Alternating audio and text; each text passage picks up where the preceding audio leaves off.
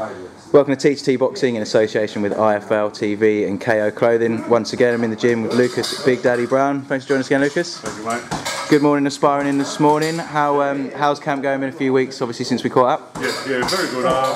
It's just at the point now where everything's coming together. Rodney's an absolute legend in regards to teaching and the way he teaches and everything else, nice and calm. It's coming across, and it's actually sinking in and transferring into my sparring and everything else. So I honestly could not be happy with everything. Excellent. Yeah, looking very different than say a year ago when we last saw you, even 6 months ago. Under Jeff Bennett.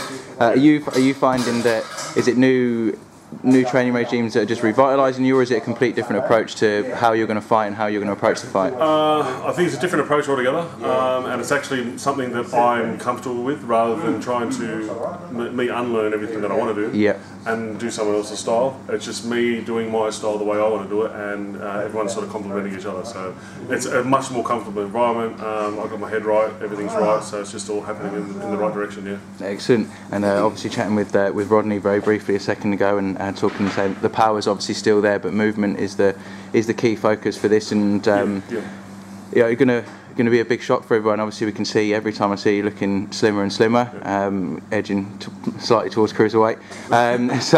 Are you looking at this fight as if it could go the distance, and you just want to be there and make sure that you're getting every round as clear as possible by moving and picking up those points? I think basically I made the mistake, and I keep coming back to it, the Rudenko fight. I made the mistake of thinking that I was just going to knock someone over. And it went 12 rounds, and it was the hardest fight I've ever done because I wasn't ready. I wasn't ready mentally, I wasn't ready physically, and I really made it hard for myself. We got to about the 5th round, and I actually was talking to myself saying, wow, this is how I lose. For that, it was a great learning experience. It is what it is, and it'll never happen again. So I'm definitely going to be ready for whatever comes. If it goes 12 rounds, goes 12 rounds. If I knock him out the first round, well, so be it. But I will be prepared no matter what. Yes. Excellent. Yeah, because I remember seeing your interview with our friends over at IFL after that Rudenko fight, and you looked a shell of a man. It was a tough old fight. And it was, yeah. Tell the guys at home, said, a lot of guys who be amateur boxers or young boxers that maybe used to doing 3-4 rounds. Yeah. What's it like when you're digging deep, going into 11th, 10th, 11th, 12th round in a hot stadium in front of a massive crowd? What goes through your head? I think that's really what it was as well, was the heat. I was overheating like you would not believe. I had no ice on the back of my neck like I asked. And there was a guy that just had a chin like a brick. So I was hitting him with everything I had. I actually had all the skin from my knuckles come off underneath my gloves and my wraps. So I was hitting him. There was no doubt I was actually hitting him. It was just the fact that I wasn't hitting him where he was falling down, and he just kept coming back. So it was a very mental fight for me, just as much as physically, like draining. It was very mentally draining. So it's I was definitely a shell of a man by the end of that. Well, I'd say, like, you've been there now, you've been into those deep waters, you know exactly what it's like. Do you feel that, with, say, obviously, your new shape and looking a lot slimmer these days, and the training you're doing, do you feel ready that if it does go to 12 rounds that you'll be a lot more comfortable going into that deep water? 100%, 100%. I think the style that I've sort of had for the last couple of fights wasn't something that I could sustain for the 12 rounds, especially getting all the hits. The difference is I'm not going to get a hit as much in this fight, no matter what, because everything's different. The movement's different, everything's different. So it's great. The fact that I had to sit there and cop 12 rounds worth of punches, it takes it out of you no matter what. You know what I mean? So yeah, take that out of it, and I think I'll be able to not breeze through, obviously, but be quite comfortable with the 12 round fight. Yeah. Excellent. And I know we spoke very briefly just before you started sparring. It's a massive weekend for the heavyweight division. We have David Haye and someone that you know very well, MORI. So that's on in the UK tomorrow morning. First of all, where do you think that fight's going to go? Demari's no mug. I started him, I did 10 and 12 rounds with him, and we were going hard out the whole time. So he's all about power.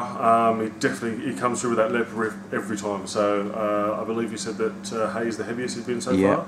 So I'm not sure if that's going to be for or against him, but it is what it is. I think it's David Haye's fight to lose. Demari's coming to fight, don't get me wrong, and he'll go 12 rounds as well. So it's David Haye's fight to lose that one. Excellent. And where do you think would be the right next step for David Haye? Is that a fight that you'd be interested in if you were to overcome Chagaev? 100%. I'd love to. Yeah. It's regardless of anything else, it's a good money fight. Like, it's a good exposure money fight, all that sort of stuff. And I have no problem doing it over in the UK because the fans are great over there. I'm very well received and everything else. So for someone like Hatton to get on board with promotion, all that sort of stuff, and I would love that. Excellent. And he's not tied down to a promotional company either, so that can always make things easier. And then looking across the pond, our old friend Deontay is fighting Spliska. Some interesting altercations between them leading up to the press conference and everything like that. What are your thoughts on that fight? Is that a fight that Wilder should win fairly easily, do you think? I don't think easily. I think he's there to win it. I think Spliska is definitely the opponent, but it's a good one. Like being a lefty and everything else, I think he might shock him a little bit. He's definitely fit. He's ready to go. So there's no dramas in that. But I think what Wilder's promotion and management are doing the right things, giving him as much money as he can before he actually gets knocked out by someone who's going to knock him out. So I think Povetkin's definitely that one to do that. If not, someone like myself will come along very soon and knock him the hell out. But he's getting millions while he's doing it, so why not keep doing it? You know? Yeah, absolutely. Yeah, definitely bringing in the money over in America. And under the radar, I suppose, slightly, there's an IBF heavyweight title fight going on. The title that was stripped away from Tyson Fury, with Graskov and Prince Charles fighting for that one. So another lefty involved there. What are your thoughts on that fight? And do you think that the winner of that is maybe the most winnable next fight for yourself if you're chasing another belt? Yeah, definitely. I think number one, I think Tyson shouldn't have been stripped of it. I think that was a bit unfair, but it is what it is. And having Klitschko now out of the picture just opens it for everyone else, which is great. Yes, it does. This one does go under the radar. It's an IBF title, which is still a world title. Like it's still one of the best titles you can get. So. I think that's definitely the easier win. It's hard no matter what, but the easier win out of the three if we're going to go three. But hopefully, once I get past Chagaev, some big fights like that will come up. I'll either, maybe what's the word, amalgamate or combine. Can bring all the titles together. That's it. Well, see where it goes. Absolutely. I mean, if you were to pick up the IBF and then between you and Tyson you'd have all the belts and that would be a huge fight. So exactly right. Yeah. And we know that one's bubbling away and will happen at some point. 100%. What are your thoughts on? I've not been so much of it out here, I suppose, in Australia, but in the UK, the negative reaction that Tyson Fury's been getting from the press over in the UK, and you obviously know him, you've met him a few times. Do you think that perhaps the British press needs to get behind? They've got a unified heavyweight world champion there. What are your thoughts?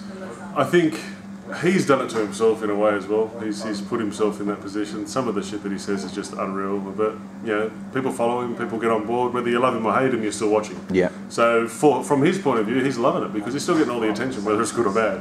Unfortunately, I'm not one of those people. I don't like all the bad attention because I'm not that sort of person. But that's his game, that's his ploy. So unfortunately, you've got to take the good with the bad, and at the moment, it's bad. True. And do you think? So I've only been here for a few years and hasn't been a heavyweight world champion here in Australia before. How do you think it would be received if and when you overcome Chagaev? What do you think it will be like here in Australia? It's unfortunate, but I don't think it'll go as well as if I was in UK or America, I'd be revered and celebrated and all that sort of stuff and things thrown at me. But it's unfortunately the Australian way. I think people won't really get on board until I win it once, twice, maybe three times, and become a household name. Then people go, oh yeah, I remember that guy. I've supported him from the beginning. It's the Australian way, unfortunately. It's just what happens. So at the moment, there's not too much support in regards to like sponsorships, this and that coming through. Everyone's supporting on social media and stuff. That's great. But I think it's going to actually take me to win it for people to sort of wake up and realise that I am something special. Excellent. But I know you've noticed it more and more recently. You're getting noticed in the street, asked for photos and autographs and things like that. What's that like with that your sort of evolving personality, I suppose, in the public eye? It's funny. There comes times where I'm sort of walking through the shops and people are giving me the stare. And I'm not sure whether to say, what the hell are you looking at or what? So I've actually said it to someone. And he was full of staring me out. And I've just looked at him, what the fuck are you looking at?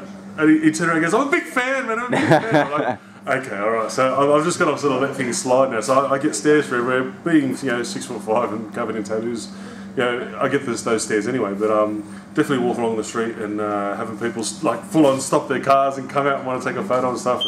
It's really good. It's a really nice feeling, yeah. Perfect. Excellent. Well, look, I know we've got a lot of fans' questions that have been tweeted in and sent in over Facebook, so we'll get off this interview, move on to that very quickly. But thanks a lot for your time, Lucas, and we'll catch you very soon. Thank you. Cheers, mate. Cheers.